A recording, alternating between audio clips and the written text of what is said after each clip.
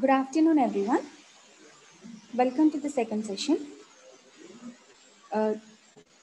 Ma'am, can you please switch on your video? Yes.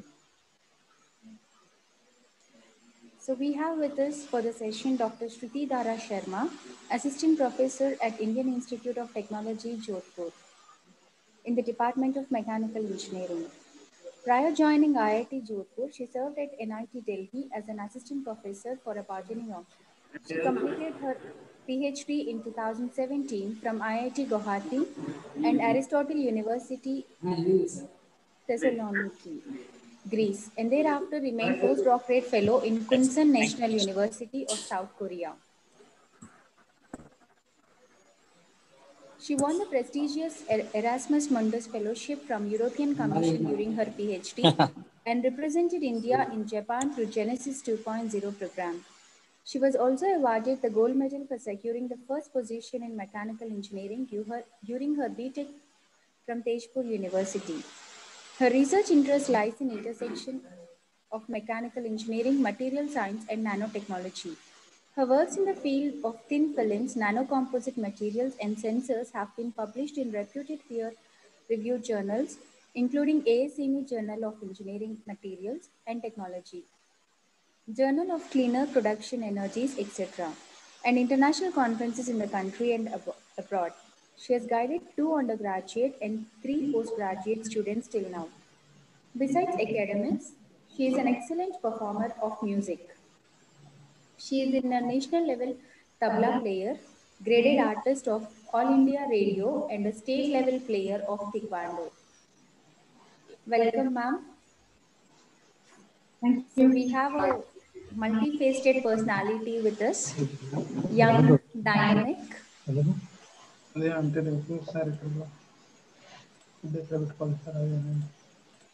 Ma'am, please unmute yourself.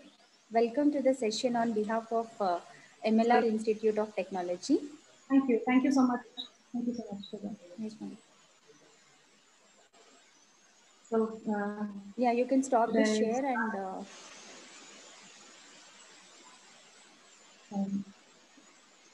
I'll share my screen. yes, ma'am. Okay.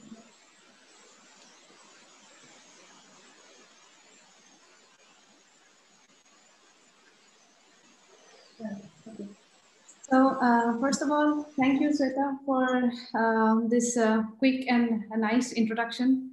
And before beginning, I'd like to thank the MLR Institute of Technology for giving me this opportunity to be a part of this FDP and share my research ideas and research projects and thoughts with all of you present here. Although my research is, of course, it includes nanocomposites, like already Shweta has mentioned, but it is not directly associated to aerospace industry. But today I'd like to keep my talk in this domain only. But otherwise, my research also encompasses the medical field, for example, nanocomposites and such materials in medical imaging techniques and drug delivery and all those kind of things. But I'll not go there because our topic for this FDP is recent developments of nanocomposites in the aerospace. So I'd like to keep that. My topic of presentation for today is laminated nanocomposite based thin film sensors for transient measurements, which are basically used in highly transient environments, for example, the re-entry vehicles or very high speed jet planes or fighters or military aircrafts or something like that. Or maybe some other updated version of aircrafts called, which are known as morphing aircrafts or inflated spacecrafts, which are used maybe not in India, but abroad for monitoring and for surveillance purposes. So I'll start my presentation. And meanwhile, right now I'm working in IIT Jodhpur, and me and my group, we are setting up our laboratory. So we have a nice small group, and I have my collaborators all over US and the UK. So by the end of this presentation, if there is anyone who is interested to work in this kind of fields, you can definitely reach out to me anytime using my email. ID, this one. So my presentation will basically start from the reverse order. First, we will discuss about transient measurements. Then we will move on to thin film sensors. Then we'll move on to nanocomposite-based thin film sensors, and finally to laminated nanocomposites. And towards the end of the presentation, I'll also tell you what kind of research domain you can pick up so that you can start working on this very interesting thing, which is I find this very interesting, not only because this is my area of specialization, but also because of the new and the novelties that this field has, because it's a multidisciplinary, it lies in the intersection of mechanical, electrical, materials, and nanotech. So let's start. The outline is something like this. Like I mentioned, I'll first start with transient measurements, then we'll move to thin film sensors. We'll elaborate on their structure and related analytical modeling that is important, that is required for designing thin film sensors. Then I'll move towards the details of their fabrication and their calibration part. And the calibration, in fact, will be in two parts, static and dynamic. And then finally, maybe I'll also touch upon their applications. Then we'll move to nanomaterials, where we will talk about why nanomaterials are so important, what gives them their unusual properties, and in order to check their characteristics, or in order to know them, because they are not visible to the naked eye, we must do characterization. So maybe I'll touch upon just one or two characterization technique. Then we'll talk about their synthesis, and especially we'll talk about CNTs, because my research till now has involved a lot of CNT. And then we'll talk about how CNT-based sensors have been used in different kind of sensing devices. And finally, nanocomposite-based sensors, where I'll talk about temperature measurement first, and then secondly, I'll talk about strain or pressure measurement. And finally, we'll talk about polymer nanocomposites and why they are so important in the aerospace industry. So let's talk about transient measurements. So transient means, as the name suggests, it is something which is rapidly varying with time. So for example, let's suppose you have a weighing machine and you are standing on top of it. You want to measure your weight. Suppose you weigh 60 kilo. The needle of the machine will not directly come to 60 kg. Maybe it will overshoot up to 61, come back down to 59, and then oscillate for some time before reaching the steady state final value, which is 60.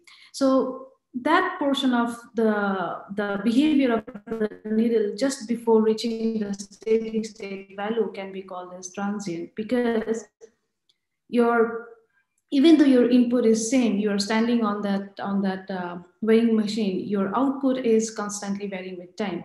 So transient means we always, and basically when we talk about system, we always focus on their output, not majorly on the input. So if the output is constantly varying with time, then such kind of environments or situations are called as transient measurements. And these transient measurements right now we are talking about is in terms of milli or microseconds. So they are varying so fast, and those in order to capture those variations, we will need sensors which are apt enough to capture such drastic variations within such short amount of time. So for example, if you talk about a re-entry vehicle or a spacecraft, which is re-entering the Earth's atmosphere, it has a thermal protection system which saves the astronauts inside from getting burnt into ashes. So such kind of vehicles, when they are re-entering, tremendous amount of heat is generated. And if the body of your vehicle is not sufficiently thermally insulated, then it can collapse. What happened to the Apollo, Kalpana Chawla, everyone knows about that. So in such kind of measurement, what happens, you will see that the temperature variation happens within fraction of seconds, within milli or microseconds. And it can even vary within degrees, like 2-3 degrees within one second or something. So in order to find out sensors which are which have such low response times, it's very difficult. So when we talk about such kind of transient measurements, we have different types of measuring devices or sensors, we can say. For example, we have thermocouple, we have liquid crystal thermography, where the color of the crystal changes when the environment temperature changes. Then we have infrared thermography and a series of others like calorimeters and all. But when we have to select one specific sensor for such an environment, we majorly decide on three things. The first is the temperature range. The temperature range should be big enough so that you don't need more than one, or for example, if you're using a thermocouple, you must be knowing that thermocouple has specific temperature range. So if you want to measure a very wide range of temperatures, then you might need different types of thermocouples, J, K, T, and then the complexity of the system also increases. So we need something which can measure the wide variation of temperature. So wide range is one important thing. Then the second, like I have been mentioning, is response time, because we are talking about transient environment. And thirdly, the most important is sensitivity. So if your sensor is not sensitive enough, then it will not give you the output even if there is a change in the input. Let's say, for example, if you're using a thermocouple which is only sensitive to a change of 1 degree, then you won't be able to measure anything below that. For example, if the temperature variation is happening in zero 0.5 degrees, your thermocouple won't be showing you any output. So considering all these things, we see that thin film sensors or thin film gauges are very, very apt and potential in this field because they consist of thin film. First of all, they are kind of RTDs, resistance temperature detectors, so they're very easy to read.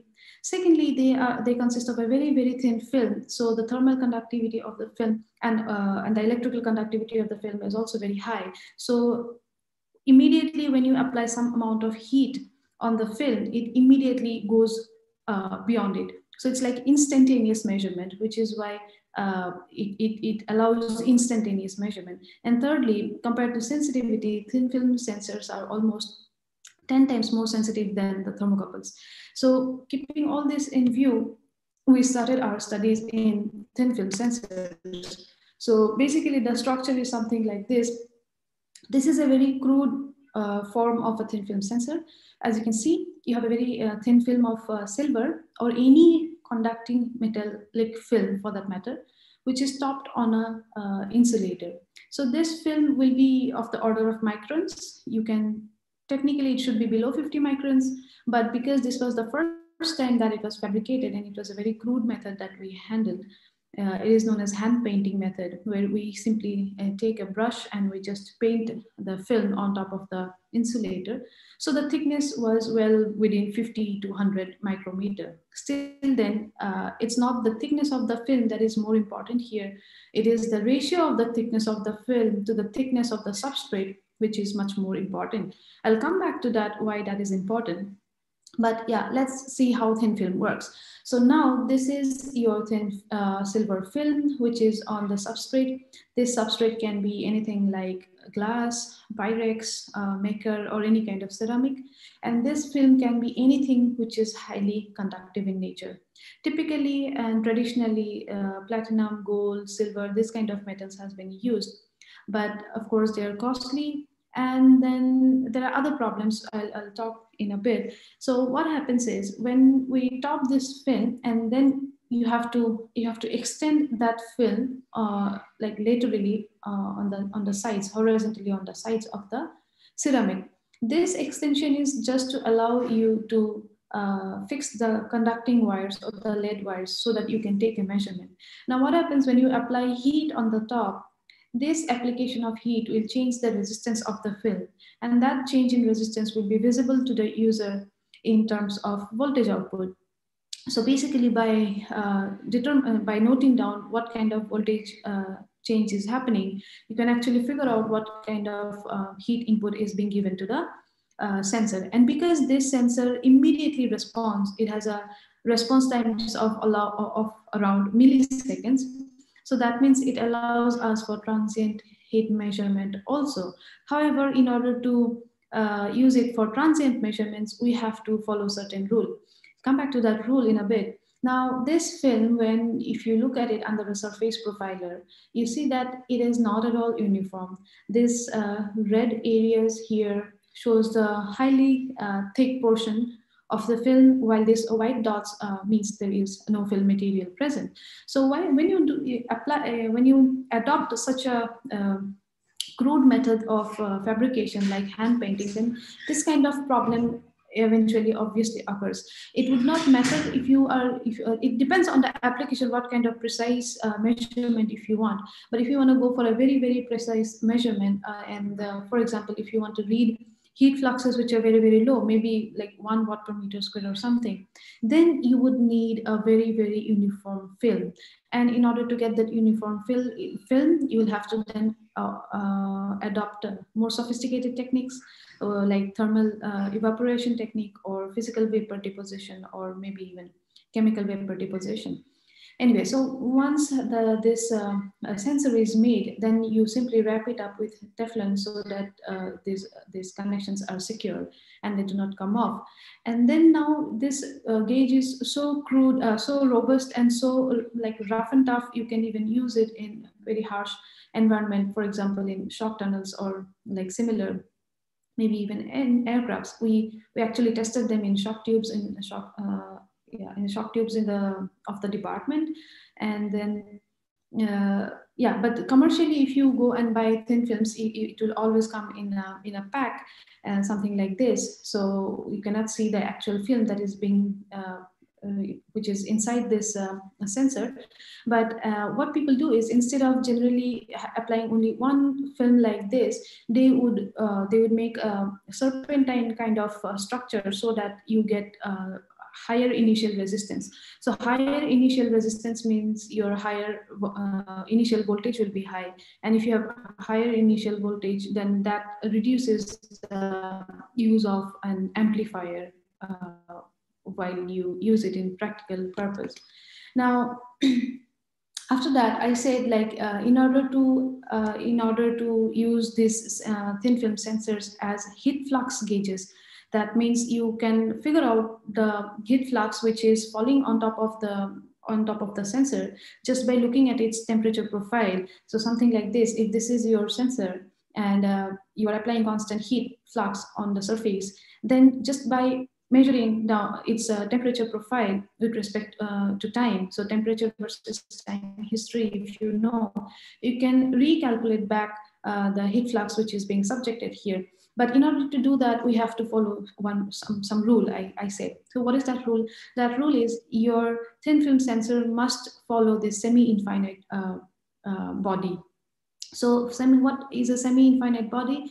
It is actually an idealized body which says that it has only one single plane surface, for example here, and the rest of the surface extends to infinity.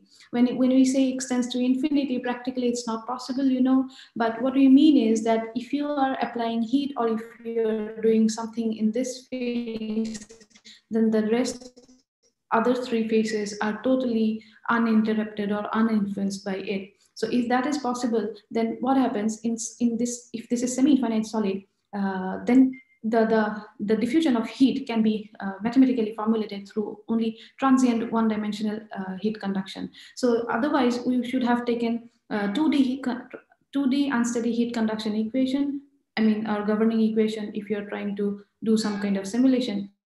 But if you assume it to be a semi-infinite body, our life becomes much more easier, because then we just have to solve the 1D conduction. And then employing this 1D heat conduction, we can simply figure out the heat flux from the temperature profile. So now what we do, first we study something known as the thermal penetration depth. It says that the distance the heat will diffuse through the substrate during the experimental runtime. So let's suppose you are applying 10 kilowatt per meter square heat flux here, and then you measure for 1 second or maybe 0.5 second. You want to see until how much this heat is diffusing into the substrate.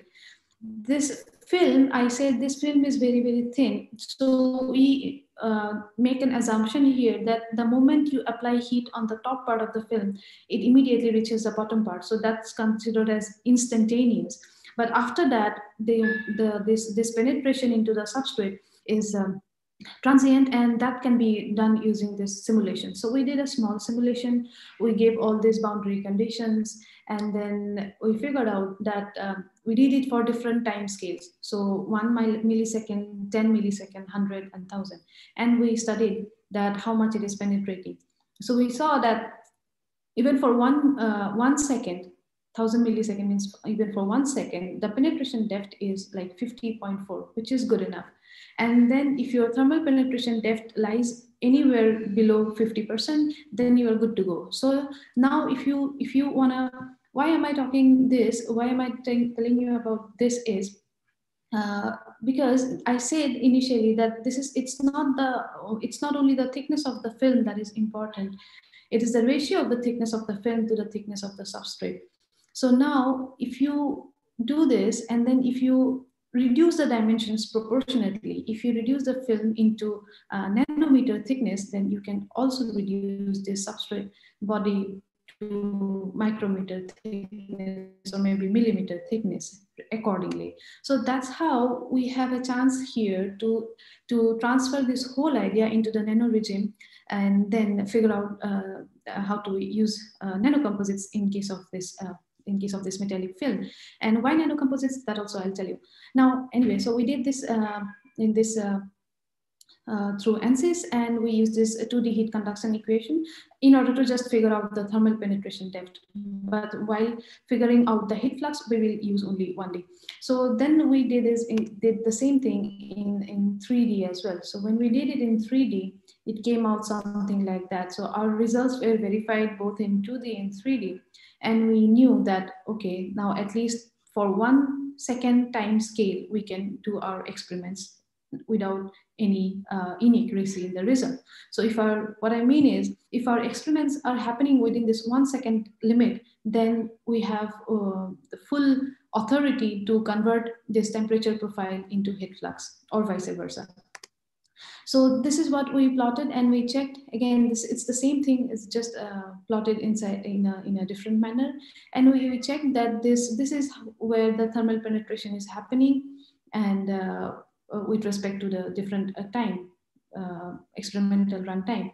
And then when we check that it is this is happening only at the vicinity of the film, and the rest of the substrate is like almost unaffected. So our semi-infinite theory is valid. So after we validate, this is just a zoomed version of this part.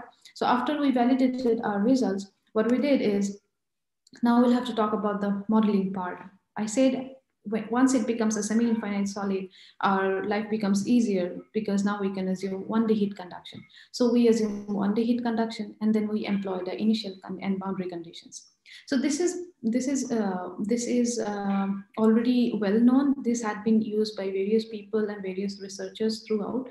So there's nothing new about this. This is just required. It's a purely mathematical analytical technique which is employed in order to calculate the surface heat flux from a temperature profile. And so we employ inverse 1D equation and Laplace equation. So finally, we get an integral which is known as a Duhamel's integral. And as you can see, it relates the heat flux, surface heat flux, to the surface temperature history. So if we know the surface temperature history, then we can figure out the heat flux. So, and then figuring out the heat flux, how we do is, let's suppose if this is, no, let's suppose this is the temperature profile. This is the temperature profile, which is recorded by the thin film sensor. It will not record temperature, actually it will record voltage. So you will see voltage, and then you have to convert it into temperature. When you do that, this temperature curve, now you will try to fit it with a polynomial equation, polynomial or any kind of equation. Once you fit it with a polynomial equation, then you have two techniques. One is called least square, the other one is cubic spline. This is just a curve fitting technique, nothing big. It just looks like very messy because the mathematical equation is clumsy, but otherwise this is just a curve fitting technique. Once we know the curve, once we have fitted our curve using this polynomial equation, so this is the temperature profile, and we have used a polynomial equation of mth order in order to fit this. So we have now fit this with a polynomial equation, and after that we use this least square and the cubic spline method in order to recalculate back the heat flux. So it goes like this, that we know what amount of heat flux we are employing, we are subjecting the thin film sensor to. Then we obtain a temperature history like this. Then we fit a curve, and then we use these equations to figure out that heat flux which we are employing. This is just to just kind of a cross checking that we are doing. When we do that, it is evident that this least square, the least square, it underestimates the actual value, and also it is kind of wavy in nature. So absolutely we assume this cubic spline method, and then whenever we have to figure out the heat flux from the temperature history, we simply employ this cubic spline method. It's much more smoother and much more accurate compared to the least square method. So I'll come back to it where we are employing that technique. But before that, let's talk about the fabrication. So like I mentioned, the first and very crude way of manufacturing a thin film sensor is by simply hand painting. You take your substrate, you take your conducting paste, any kind of highly conducting material, and then you take a painting brush, you put it on the insulating substrate, and then you draw the lead wires, do the connection, and bake it at a desired temperature in an oven, and you get your thin film sensor. But if you do that, like I mentioned here, if you do that, then the film is non-uniform. And if the film is non-uniform, then we'll have problems while capturing this temperature profile. And if we have a problem in capturing this temperature profile, we will not be able to accurately measure the heat flux, which is why we adopted other sophisticated technique, which is known as the thermal evaporation technique. Here, what you do, this is the inside of this thermal evaporation technique that we used.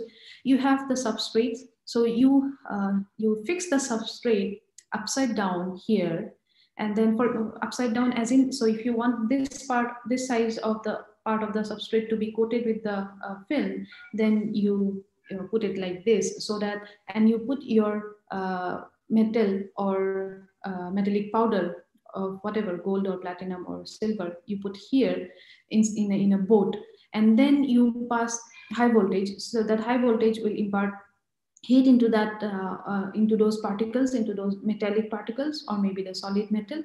Then it will sublime, it will evaporate, and then it will look for places to get condensed. So your substrates are already sitting here upside down. So all of these sublimated particles will go, and then they will form a nice uniform thin film over the substrate.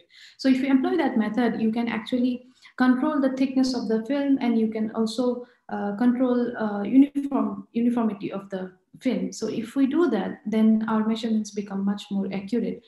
So the fabrication techniques go something like this. First of all, of course, you will select a substrate, which is an insulator. Then you are going to polish it with sandpapers. So you will keep on varying the grain size of the sandpaper until a visible smooth surface is achieved.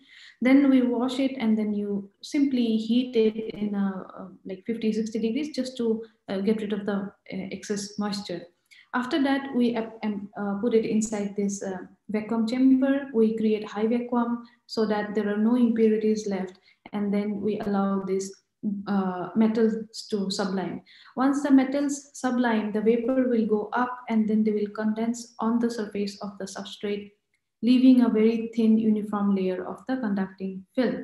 Once the film is formed, we take them out, and then we apply this horizontal silver strips on both the sides, so that we can secure the lead wires. Once the lead wires are secured, we'll measure it using a multimeter. If we have the desired initial resistance, then it is well and good. If we do not get the desired initial resistance, that means the film thickness is very, very low. So then we will put it inside again, and then we will try to put another layer. So from here comes the idea of laminated. Laminated means you hit something to laminate. So it is practically like laminating our certificates, just like we apply heat and then we put a thin plastic layer.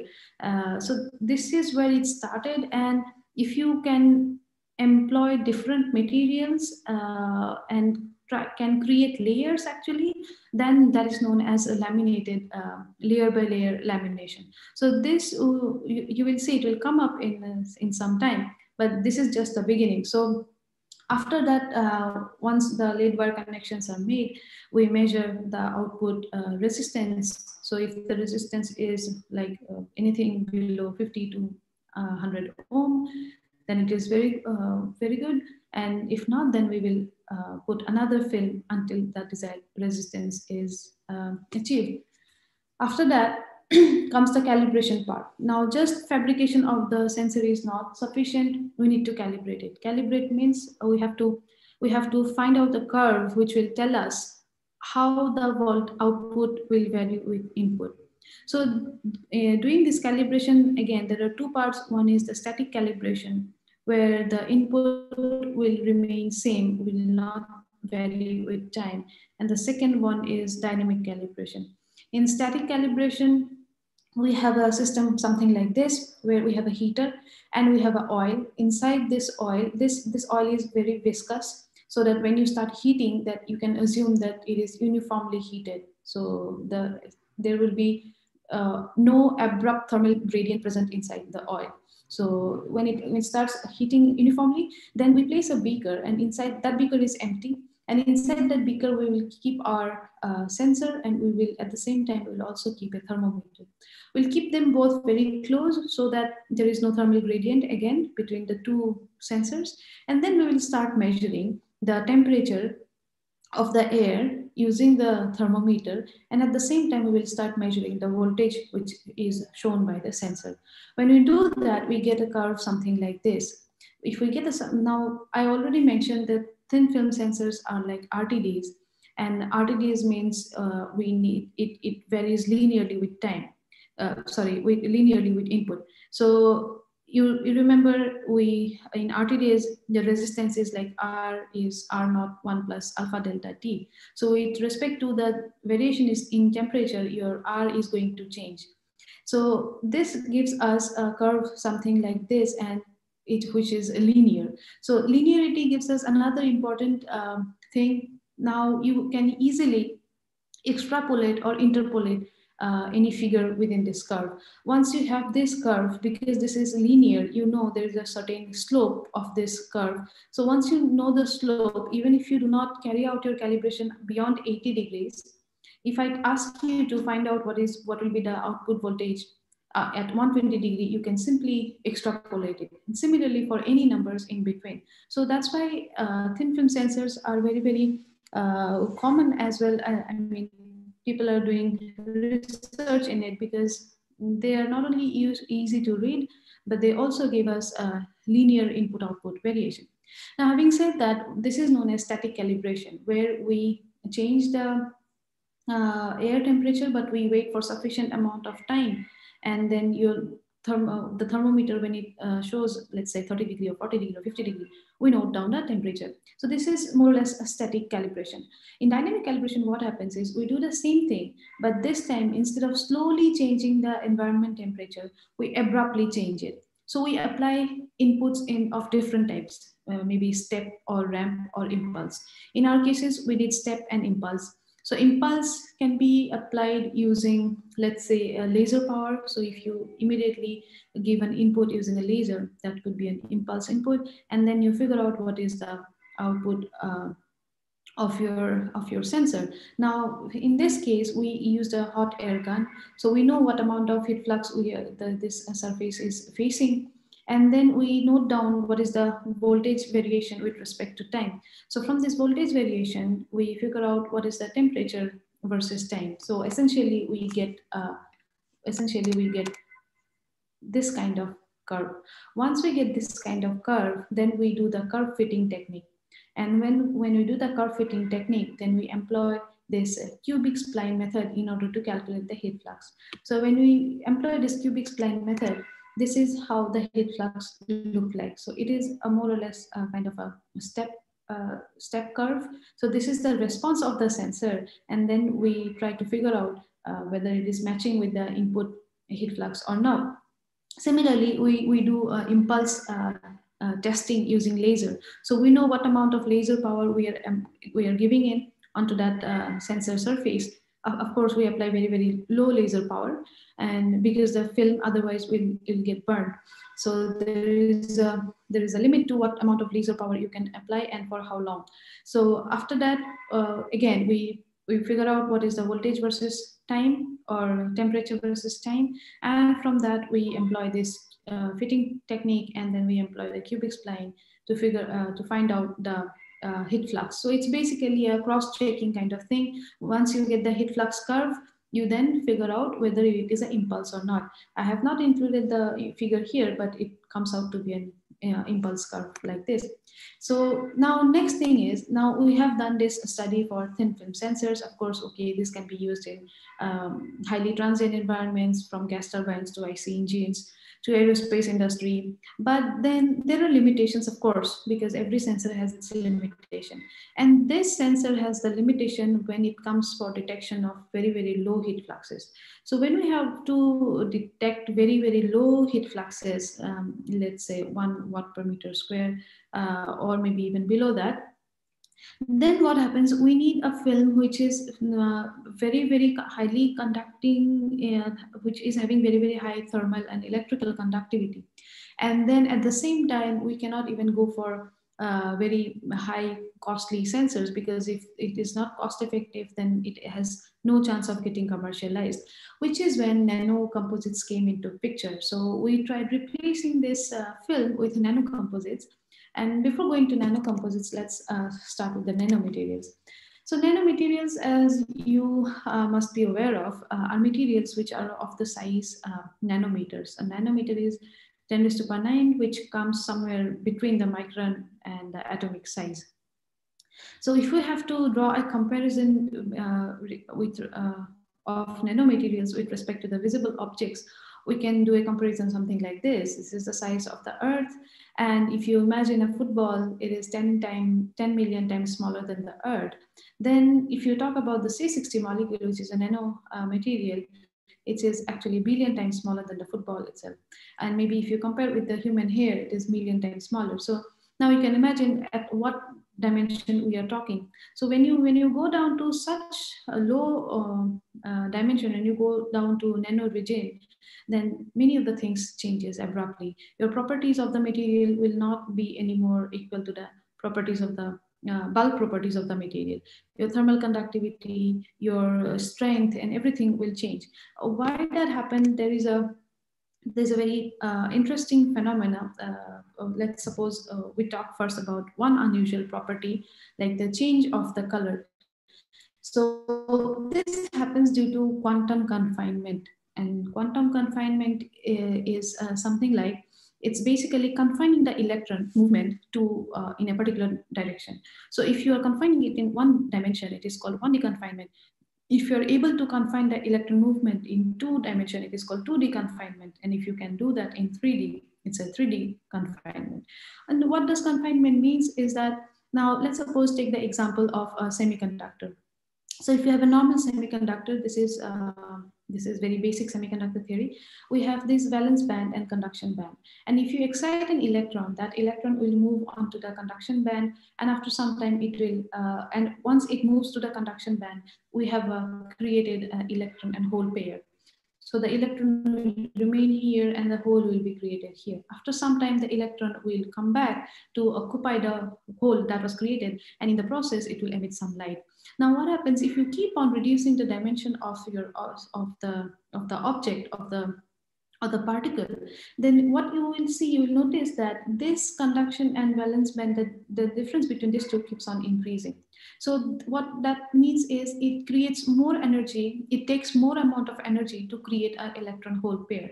Or in other words, the band gap increases, or you can say that when the electron will fall back into the hole, it is going to emit a different amount of energy. So that energy is visible to us in the form of light. And as the frequency changes, as the energy changes, the wavelength of the light will also change. So doing this, you can actually make gold particles which does not look gold color anymore. Maybe it will look green, maybe it will look blue, maybe it will look red, depending on what size you are creating.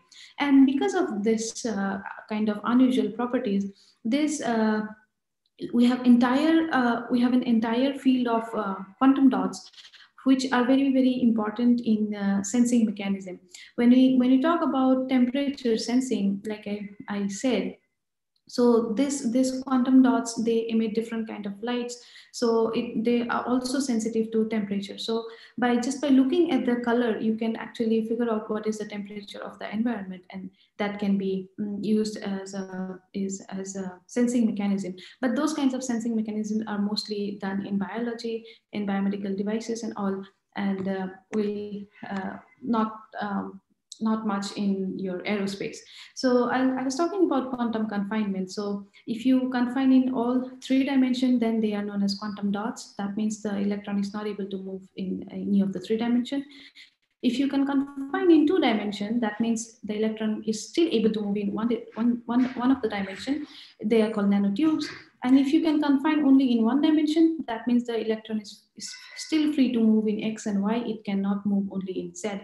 So those kind of dimension are known as nanolayers. So nanolayers are what we will be creating in our nanocomposite thin films, because we want to have unusual properties like extremely high thermal conductivity or electrical conductivity, like that. And other than this change of color, there are other unusual properties also, because now the surface to volume ratio has increased a lot. So you will see that the sensitivity of the surface has increased. So this sensitivity is, of course, again, it is related to this biology, more or less, that if you are trying to create a sensor which is trying to sense a target molecule, then if you use this kind of nanomaterials, you will see that you will have a better sensitivity, because it has now the surface to volume ratio has increased and the surface has become much more sensitive. But we can also employ these nanomaterials to build materials which are lighter but are tougher.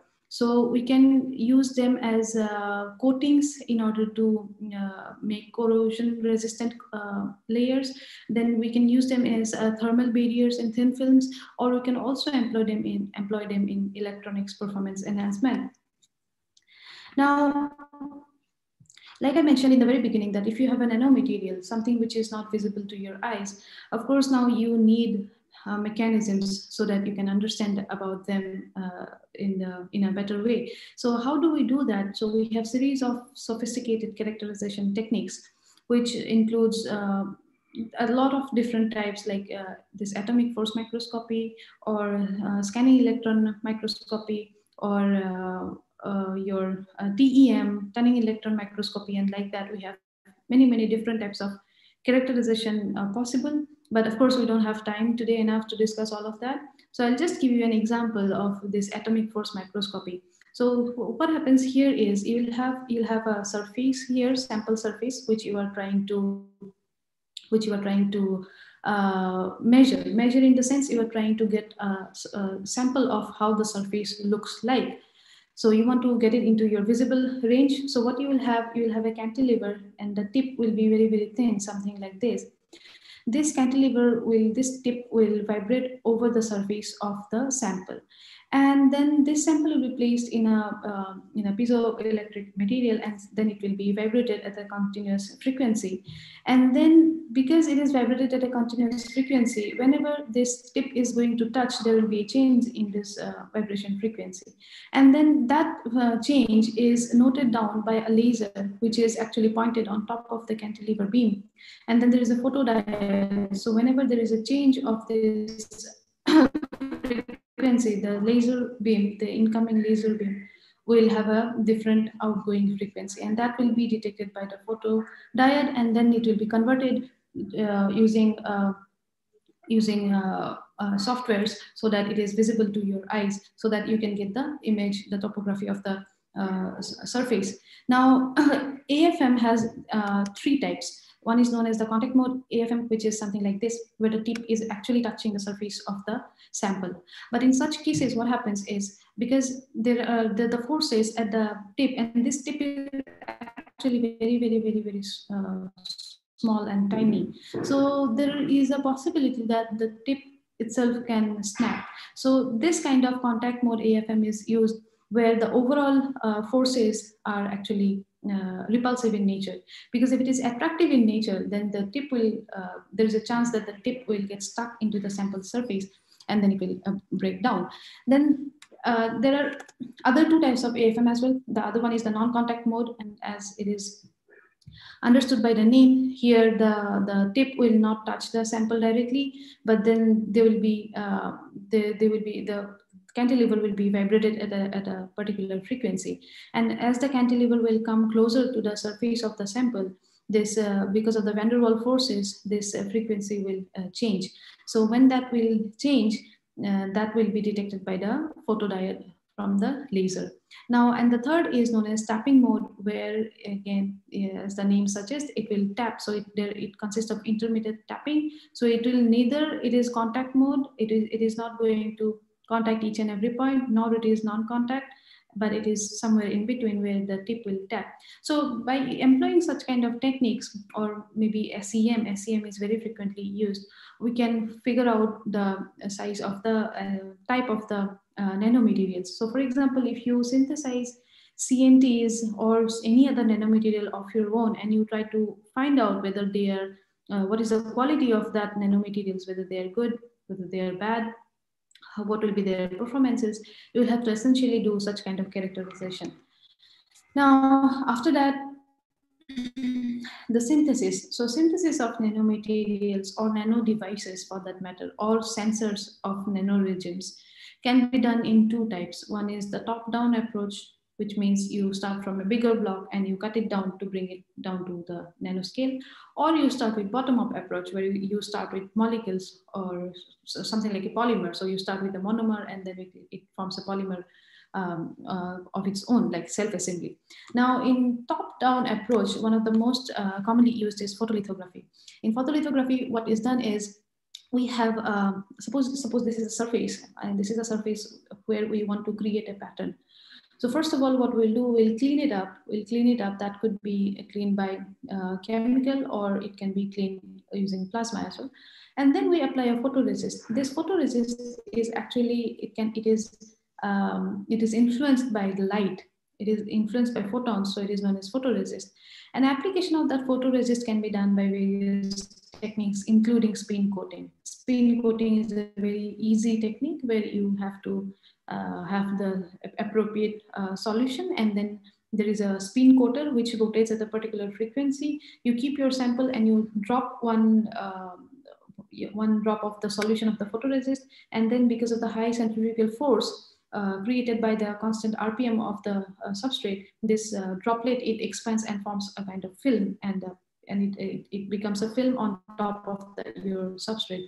So that's how you can apply this kind of photoresist material, and then you can use pre-baking, or you may not use. If there is a lot of moisture, you can use that.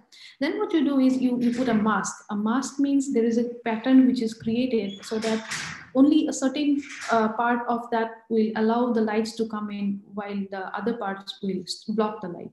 Now, when that happens, as you can see here, this is where the lights are allowed to come inside, and this is where they are blocked.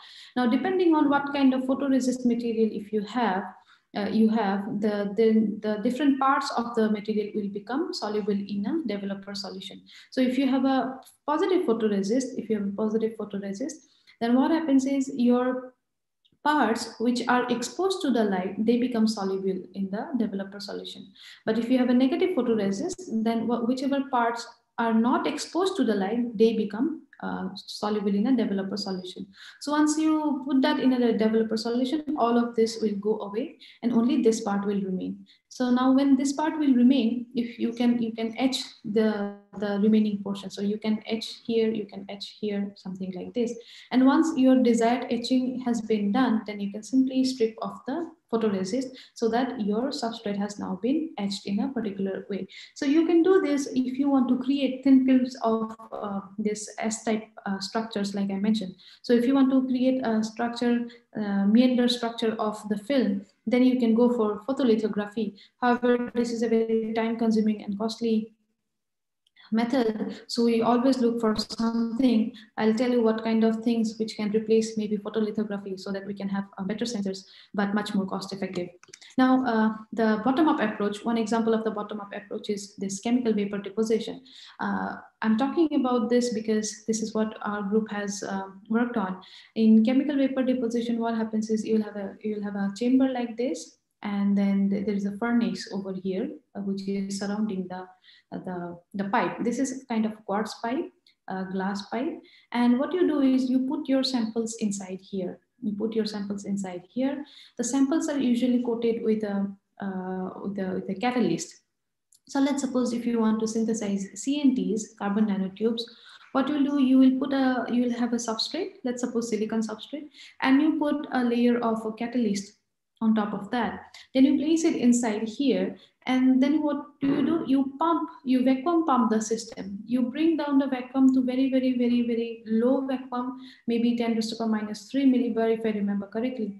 And then what you do is you have two types of gases. So one is your neutral gas like argon, or sometimes nitrogen is also used. So you put argon so that there is a safer environment that is created. So it's a neutral gas, so it is not going to react with any other ions or particles. After that, if of course, if you want to let's suppose we talk about CNT. If you want to synthesize CNT, what you'll do, you'll take a carbon source gas, a gas which will have carbon molecules in it. So you take the source gas like methane or ethane, and then you pump it at a particular ratio.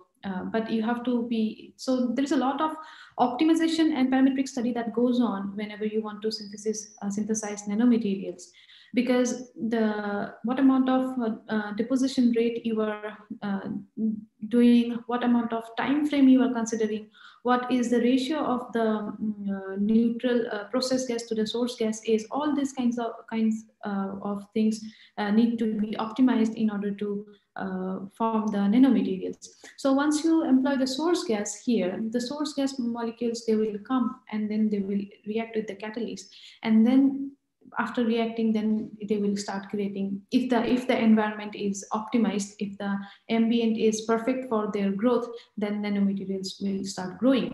So employing this technique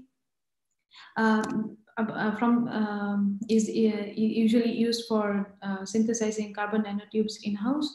And there are other bottom-up approaches also, which are known as physical vapor deposition. So there are different types of physical vapor deposition, including vacuum evaporation, sputter deposition.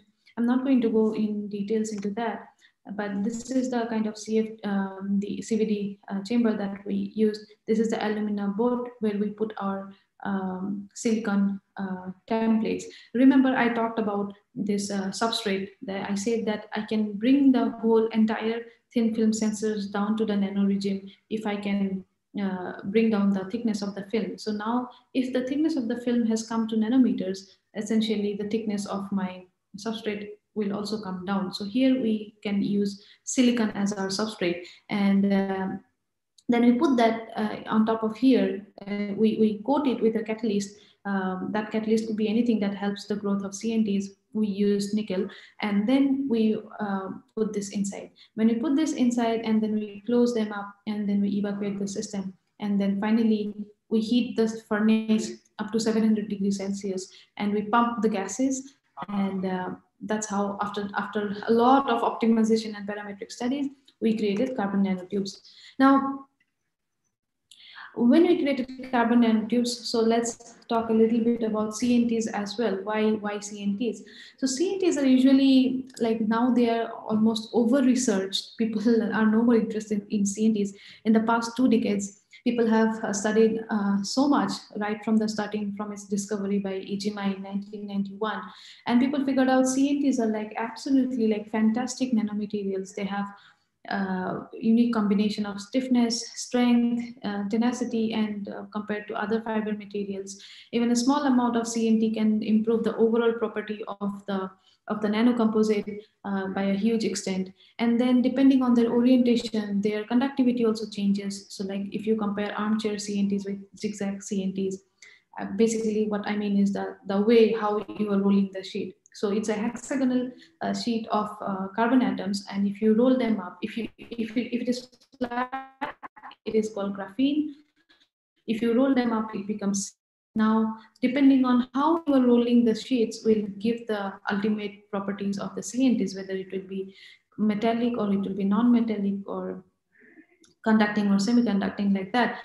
Now, and then by changing the size, the diameter of the CNTs, by changing the diameter of the CNTs, we can overall tune the overall properties. And then carbon nanotubes has been tremendously used as fillers, and it has shown improved strength of the overall composite.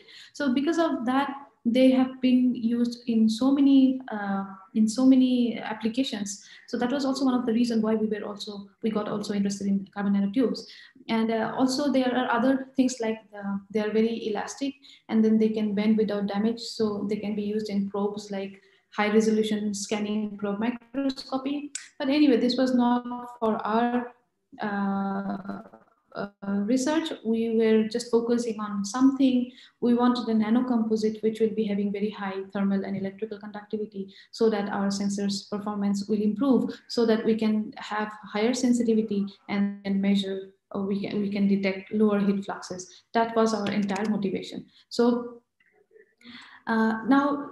let's talk a little bit about the type of synthesis of CNT. When you try to grow CNTs in-house, then this is still debatable, although people have been done it so many times. There are basically two ways how the CNT growth will happen. So one is known as the tip growth, the other one is known as the root growth. So if you remember, I mentioned here in CVD that you have a source gas, carbon source gas, which will come inside, and then your substrate is already coated with a catalyst. So the source gas atoms will come, the hydrocarbon will come, and it will decompose. So let's suppose this is the catalyst particle, the metal particle, which is acting as a catalyst, and this is our substrate. Now, depending on the addition between the metal and the insulating substrate, depending on what kind of interaction they have, whether they have a strong interaction or they have a weak interaction, the type of the way in which CNT grows will vary. So for example, let's talk about root growth. So what happens is, once you allow the source gas to come in, this hydrocarbon molecules, they will come and they will start getting decomposed on the top surface of this metal catalyst. The carbon will diffuse down through the metal. Now, if the interaction between this catalyst particle and the substrate is very, very strong, then the CNT is not able to push this away from the substrate. So when it is not able to push it away from the substrate, what happens is the subsequent hydrocarbon is still diffusing. It is still diffusing inside this, and the CNTs will start growing in the periphery. So they will start growing somewhere in the periphery of the metal particle. And this is, I mean, it's difficult to discuss it in just one lecture. This is something which is very similar to the VLS growth. Anyway, so this hydrocarbon will keep diffusing inside this metal catalyst. And then because it is not able to push this away from the from the substrate, it will start growing on the periphery. And as long as the diffusion takes place, the CNTs will start growing on the periphery and they will start growing on the top. This is known as the base growth model, because this metal catalyst particle still remains in the base and the CNTs grows on top of that. On the contrary, if you talk about the tip growth, what happens is, now if the interaction between this metal particle and the substrate is very, very weak, then what happens once this diffusion happens, when the hydrocarbon diffuses, it is able to push this away from the substrate.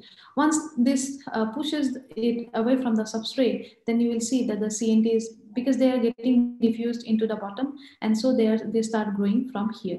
Now, as long as this surface is open and it is allowing more diffusion of the hydrocarbon, the CNT will start growing, and they will keep growing until this entire surface of this metal catalyst is fully covered and there is no more space left for any kind of catalytic activity. So this kind of tip growth and root growth happens. These are the main two way how CNT growth happens. And during our CVD also, we figured out that this is the way how CNT growth happens. using this SEM. So this kind of images will be in SEM. If you have a very nice high resolution SEM, you can actually see where the catalyst particle is, whether it's at the top or whether it is at the bottom. Now, CNTs, instead of synthesizing them in-house, you can simply buy them. They are also commercially available. However, in that case, you will have no you will not have any control over their properties.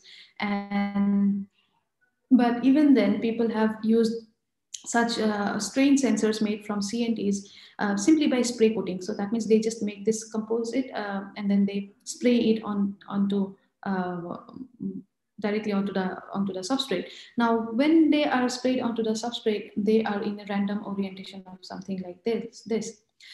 After that, what they do is they stretch it and then they relax it. So in case of strain sensors, this is how it happens.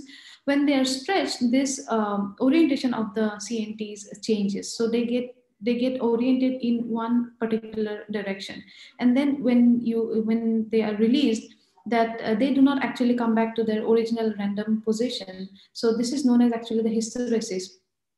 So this is, although CNT-based pressure and strain sensors have been developed, but these are the types of problems that is usually faced by researchers. The first is it's very hard to disperse CNTs uniformly in a composite. And secondly, if you are using in this kind of strain sensors, if you use this relaxation and stretching, then they do not come back to their original position, and some certain amount of electrical resistance will remain. That means if you start from zero, they will not come back to zero after your first trial. So some amount of hysteresis will always build up.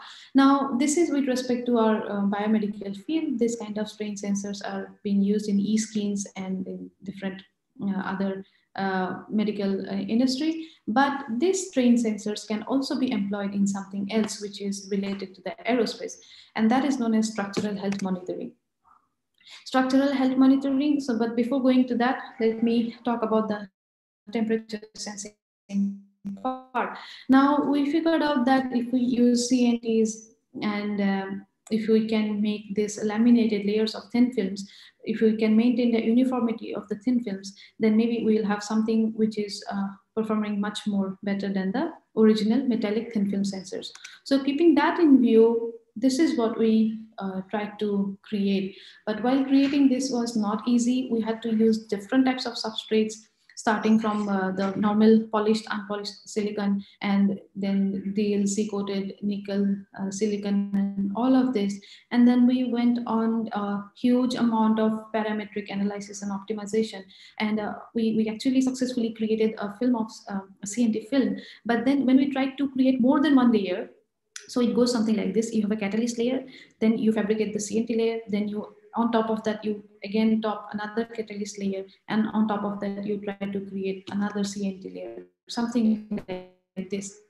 So this is what this came after a lot of hit and trial method, that we have the substrate, we coated it with a nickel layer, then we formed a layer of CNT film, then we did another nickel layer, then we did another CNT film. So this is known as bilayer nanocomposite thin film sensor. So while doing that, we noticed that it is coming off. It is not even able to pass the Scotch tape test. So in order to do that, we figured out that we need to increase the adhesion between the CNTs and the substrate. So in order to do that, what we opted finally, after a lot of trial, we figured out that maybe we can use porous substrate. So then we took our silicon, we made porous substrate. A porous substrate looks something like this, although this is FIB etched.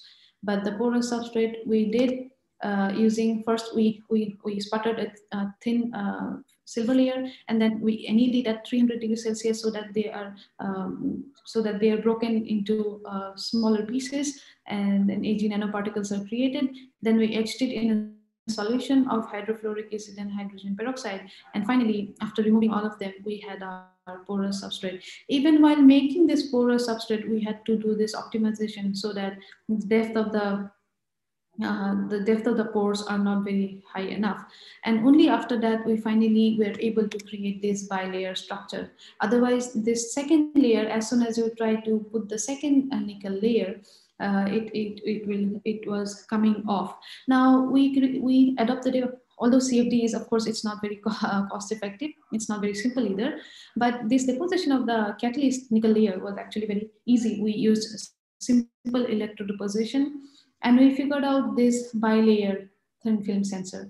This bilayer can actually be now increased up to multi-layer thin film sensors, but there has to be an optimum limit as to how many layers of the thin films you can use, because this film has to again fall into the category of semi-infinite solid. So if you keep on adding multiple layers, then the film thickness will increase, and then it will not fall in the category of semi-infinite solids. If it doesn't fall in the category of semi-infinite solids, you won't be able to capture the heat flux from the temperature sensor. Of course, it will work as a temperature, fantastic temperature sensor, but we won't be able to employ this inverse 1D heat conduction in order to figure out the heat conduction. Now, like I mentioned, that when we deal with nanocomposites or nanomaterials, we essentially have to do the characterization study. So we did a lot of characterization studies, starting from SEM, then Raman spectroscopy, then XPS. All of this we did in order to figure out which is the best possible atmosphere for growth of CNTs. So we changed our deposition temperature at 700, 750, 800, 850, carried out all the SEMs and Ramans, and then we changed our deposition time. We changed the combination of the source and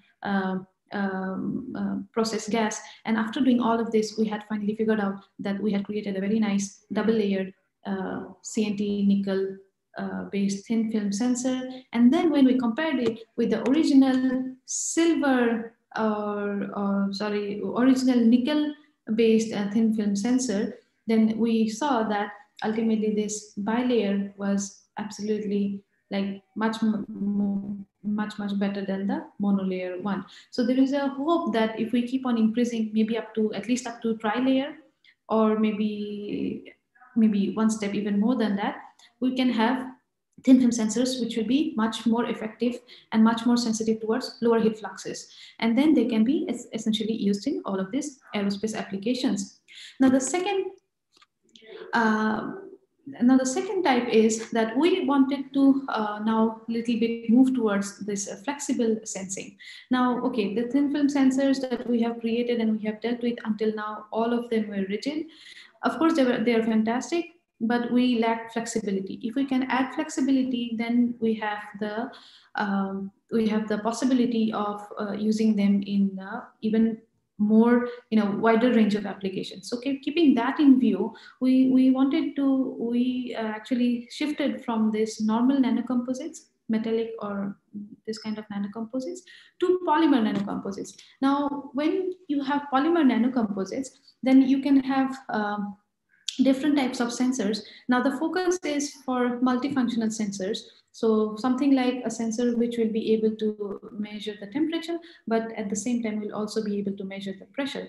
Now, if you have to measure the pressure or strain, whatever, so it's the same thing. So suppose if you're applying pressure, your film bends, and then you figure out what is the amount of pressure that is being applied. And that can be done if your sensor is flexible enough.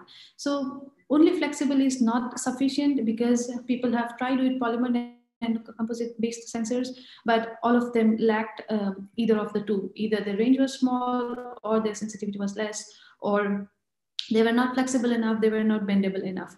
So another important interesting thing that has come up is the hierarchical microstructure.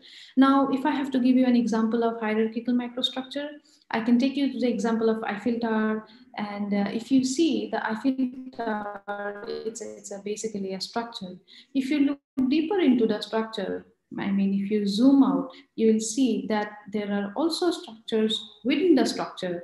And then if you zoom that out, you will see that these are made from this kind of structure, which are known as girders. And then each girder has its own shape. So essentially, these are structure within a structure. So that means a structural hierarchy has been maintained. And because of this structural hierarchy, the ultimate bulk material properties can be tuned as per our requirements. So when once this is recognized, in fact, this structural hierarchy you can also see in biology, in natural examples in nature. For example, if you talk about bone, the bones that we have, the bones, it has spaces to it accommodates living cells, it accommodates tissues and all. So if you keep on looking down and cutting it down, you will see that it has different structure at different dimension. So from macro to nano, you'll see there are so many structure within a structure. So this kind of structural hierarchy actually gives us the opportunity to figure out novel materials. So if you can have materials having a different hierarchical structure, the ultimate properties will be changed. Employing that in pressure sensors can give us sensors which are very, very highly sensitive in nature and also have wider range of. So people have done, this is a recent study, and people have tried using this, and so what they do is they create a mold, for example, like a silicon mold, and then they deposit the polymer here, something like this, and then a micropyramid array is now created. So now once this pyramid is created, now they will deposit a film of very thin film of some piezoresistive material. Once you have this piezoresistive material, then you have an a flexible electrodes on which look something like this. Now once you press it, if you apply pressure on the top, if you apply force, then this contact area between this electrode and this surface will increase, and depending on how much pressure you are applying or how much bending you are giving to the sensor, the ultimate resistance will change. So this is similar to this RTD. The only difference is that it does not measure temperature, it measures pressure, and it measure in a way so that the sensitivity is enhanced to a very great extent. And for creating structures, these smaller structures, you need not even go for such high like creating a mold and all this complicated procedure. You can simply take an aluminum foil. People have done that. You can simply take an aluminum foil, you can take a silk cloth, you can take a lotus leaf, and then you can put out the pattern and of the polymer, because once you put the polymer, it will definitely this natural things will also act as a mold. And then depending on because this we just need to create smaller air cavities. So once we have these smaller air cavities, now depending on how high the or how tall this structure is, we can now keep on increasing our pressure. So our sensitivity enhances our, and sensing range is also improved. So employing these things can be very useful to fabricate pressure sensors or strain sensors, which can be used in aerospace industry. But the problem is, once you try to increase the size of the sensor, then of course, remember, just like I said here, in case of CNTs, that there is some amount of hysteresis still left inside it. Once you release it, that problem again comes up here. And in addition to the problem of uniform dispersion of CNTs. So our idea, the work that we are right now we are carrying on, we are focusing on is this developing this large area pressure sensors for structural health monitoring. And structural health monitoring is what? It means you monitor the health of huge structures like aircraft, spacecraft, bridges, buildings, roads, etc. So that in case of any crack or damage, you can inform the authority like well ahead of time, and then you can fix it up so that it does not get collapsed. Because if you do not have a system to monitor the health of your building or maybe your bridge, then it can collapse anytime, and that could be catastrophic. So that's why structural health monitoring is very important. And when we do that, we essentially have to now have strain sensors. And these strain sensors are what? They're usually tightly put in touch with the structure surface, or maybe they are embedded inside the structure. But the conventional strain gauges, which has been used until now, they have very low gauge factor. Gauge factor means the sensitivity is very low, and plus their deformation ability is also very less, just maybe around 2% or 3% at maximum. Now, remember initially I talked about morphing aircrafts and inflated spacecraft, which are used for surveillance and other stuff. So in those kind of systems where this structural deformation is greater than even 10%, and those structures are so huge, so they are prone to cracks and damage at any time, at any point. So we need bigger sensors. So if we need large area sensors, and if we want to use nanocomposite, if we want to have the advantages of both nanocomposite and the hierarchical microstructure to build a strain gauge which is large enough and which is flexible enough so that it can be put all over outside the aircraft, then we'll be able to monitor it very nicely. But the only problem is that we'll have to sort out the issues of this hysteresis and all those problems. So these are the kind of challenges which we are trying to really focus on now, that we are trying to reduce the hysteresis loss. And of course, as the sensor becomes big, the response will also become slower. So we are trying to do something so that the response does not get delayed, so that we have still more or less the same response time, and while we take care of the hysteresis. And then we are trying to do something so that we do not have to compromise on the sensing ability of the sensor. So this is what exactly we are working on right now. And for that, the material, this piezoelectric material which we are trying to use is nanocomposite. And nanocomposite means we are talking about polymer nanocomposites here. So polymer nanocomposite means if one of the two composite means essentially you are mixing two things.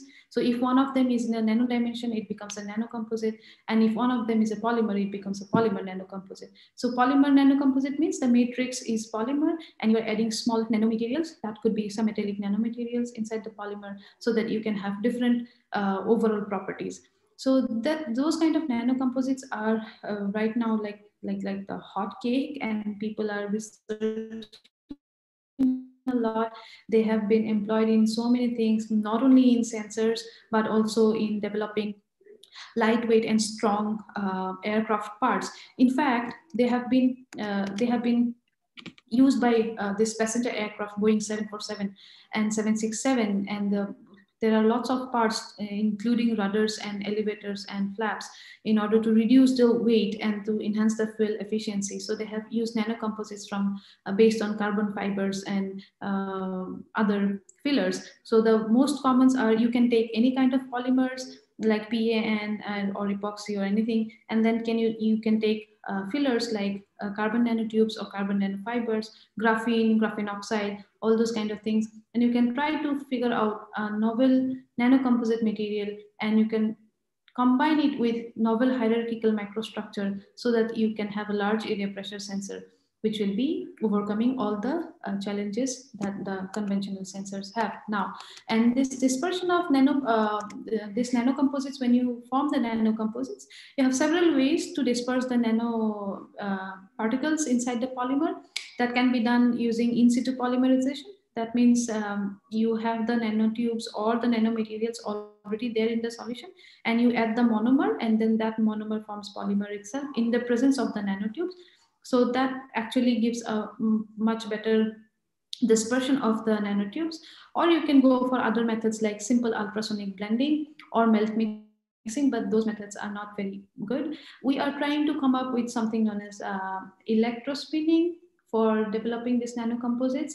And right now I cannot comment how successful electrospinning will turn out, but of course if we can get a nice uniformly dispersed CNT polymer nanocomposite film, and if you can employ that in this large area pressure sensor, then nothing like that. So, and finally, yeah, so like I mentioned, these are the types of challenges when we talk about CNT based polymers in specific to aerospace applications, that we need a production method for large scale production, because if we go for CVD or this kind of things for producing nanomaterials, then the production is really low. And secondly, this dispersion of CNT is very, very difficult when it comes to this CNT based nanocomposites. So this is one of the issues that people are trying to focus on. Then there are other issues like the adhesion issues that I mentioned in the very beginning, that when we used normal silicon substrate, the CNT film was just coming off and we had to go for porous substrate. So those kind of adhesion and alignment issues, alignment because the CNTs, if the alignment changes, then their properties also change. So for example, again, if I talk about the quantum confinement, carbon nanotubes is like it's a nanotube. So the electron is free to move in one direction and it is confined in the other two. So it is highly conductive in the longitudinal direction and highly insulating in the lateral one. So if the alignment of the CNT changes, then the overall property of your composite will also change. So we try to keep them aligned at in one direction. Their orientation should be in the same direction, but achieving that is very, very tough. So that is another challenge. And finally, because if we are employing them in aerospace or any other, even in medical field, toxicity is another main thing that needs to be taken care of. Now, as for conclusion, I can say that every sensor has its own merits and demerits, and there is no sensor which can claim that it has the highest sensitivity, the highest wide sensing range, and the best deformability, and the lowest hysteresis, and the lowest response time. Clubbing all of these things together, it's not possible, at least until now, because at some point of time, you have to consider a trade-off between all of them. It's only a point of optimization, and depending on what kind of application you are tuning the properties, that we have to do that. Secondly, like I mentioned, this photolithography and all these conventional patterning techniques, those are very expensive and slow. So we need to come up with some cost-effective techniques, like I don't know, something very simple, like maybe a laser marker or something, so that we can create patterns very efficiently and in a large scale. Then on top of that, finally, we need to understand exactly how these properties of nanoregime are actually influencing or maybe being influenced by the interaction between the nanomaterial and the matrix material, and maybe their size, shape, density, structure, etc. So that maybe at some point we are able to uh, you're able to transfer those properties of nano regime into the macro scale. If you can do that, nothing like that. But otherwise, in case of sensors, there are other problems challenges to tackle. For example, in case of piezoelectric type sensors, a lot of energy is wasted because the electrodes are always in the contacting mode. So even in the initial state, even if there is no pressure employed, the electrodes are already in the conducting mode. So if we can do something so that the electrodes remain non-conducting in the initial time, then we can save a lot of energy. And then there are other problems like increasing resolutions. So the capacitive sensors are having low resolution. So if we cannot employ them in high resolution techniques, although their sensitivity is, although their range is very nice. So in order to do that, again, we have to figure out, we have to trade off between 2-3 different properties, and we have to figure out what kind of application we are intending to. As far as aerospace application is considered, I think the upcoming missiles and aerial vehicles and aircraft, next generation aircraft, they focus a lot on being lightweight and increasing speed and increasing maneuverability, and their visual and thermal signature. This visual and thermal signature is especially for military purposes, so that the enemies are not able to detect the presence of your missile or your aircraft in their territory or something. So this kind of work are like upcoming. So if you want, you can take up one of those and you can work on that. But otherwise, if you want specific research possibilities in polymer nanocomposites, specifically for aerospace application, maybe you can take all of this. So you can figure out something so that we can produce the nanotubes or the nanocomposites at a very high manufacturing rate. We can try to understand the load transfer mechanism, so that we can carry forward this from the nano region to the macro scale, or we can try to figure out manufacturing methods which are cost effective, and to study and understand what kind of interaction goes on between the nanomaterials and the matrix material, and finally how what can we do to achieve uniform dispersion and all. So although these nanocomposites are having absolutely fantastic properties and they have been employed in lot many applications including sensors, but still there is a lot which needs to be focused on. And I find it quite interesting. You can pick up any of these problems and start working right now. As for me, I'd like to stay with my sensors for quite some time, probably before moving on to something else. So this much is it. Thank you very much for lending me your ear. If you have any question, I'd be happy to answer that. Thank you very much, ma'am. I request the participants, if you have any queries, you can drop it in the chat box.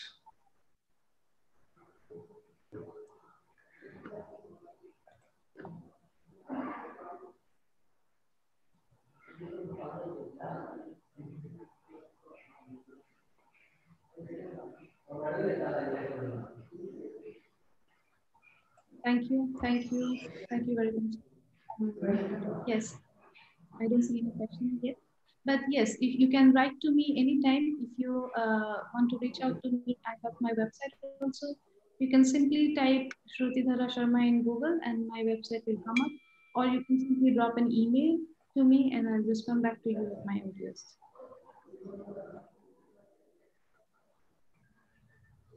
Thank you very much, ma'am. Thank you. Thank you.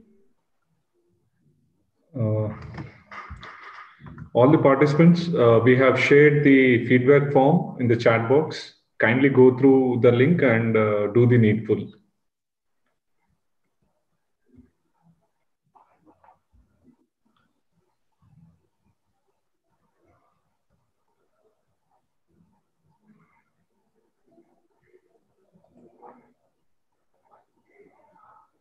Ma'am, I think there are no queries. If there are any queries, we'll ask them to drop it a mail to you. Okay. Thank you then. Thank you very much. Yes. Thank you, ma'am.